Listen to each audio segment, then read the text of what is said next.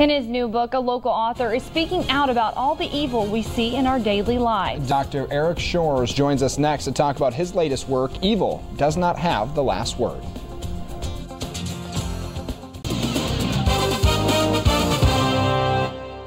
We all try to see the good in life, but there are also bad things we experience every day, and sometimes it can be tough to deal with those things. And that's exactly what Dr. Eric Shoars' new book, Evil Does Not Have the Last Word, is looking into. Good morning to Dr. Shoars. How are you doing this morning? Very well, Savannah. Thank you for having me on the show. No problem. Well, tell us a little bit about the book. When we turn on the news, we see examples of evil and tragedy touching lives every day. And when that evil or tragedy touches our life, we wonder why this is happening to us. Why would God let this happen to us? Does He care? Does He even exist?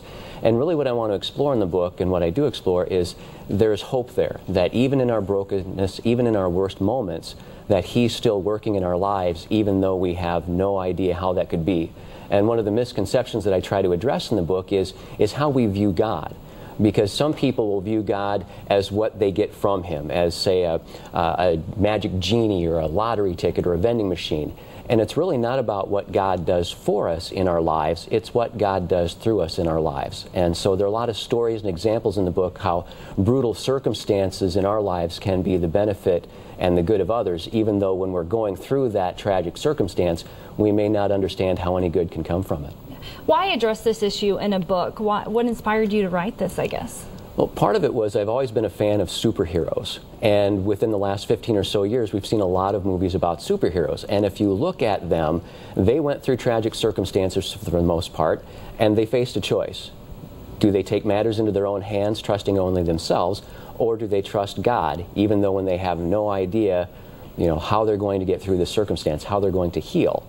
And we face that decision too when we go through tragedies. Do we trust ourselves taking matters into our own hands, or do we trust God even though we don't understand what's going on in overwhelming circumstances?